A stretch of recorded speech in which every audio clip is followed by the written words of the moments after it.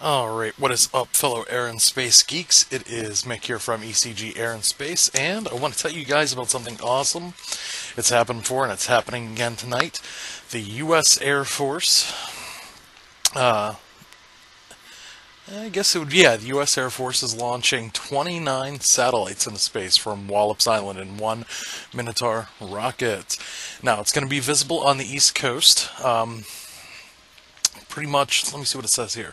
Northeastern Canada and Maine all the way down to Florida and as far inland as Michigan, Indiana, and Kentucky. So if you live on the East Coast, you have a really awesome chance to see this.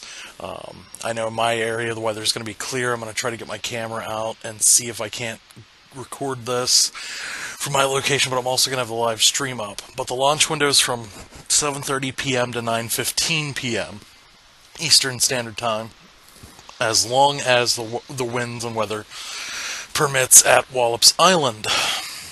So, like I said, I'm going to have right after the launch, I'll have the actual launch from NASA uploaded, and hopefully I'll have an actual from my point of view of the launch itself. So, yeah, I just thought I'd let all you East Coast people know, especially if you're checking out an East Coast Geeks Air and Space channel, and hopefully we'll all get a pretty good show from that. So, yeah, thanks for watching, and I hope you guys have a great day.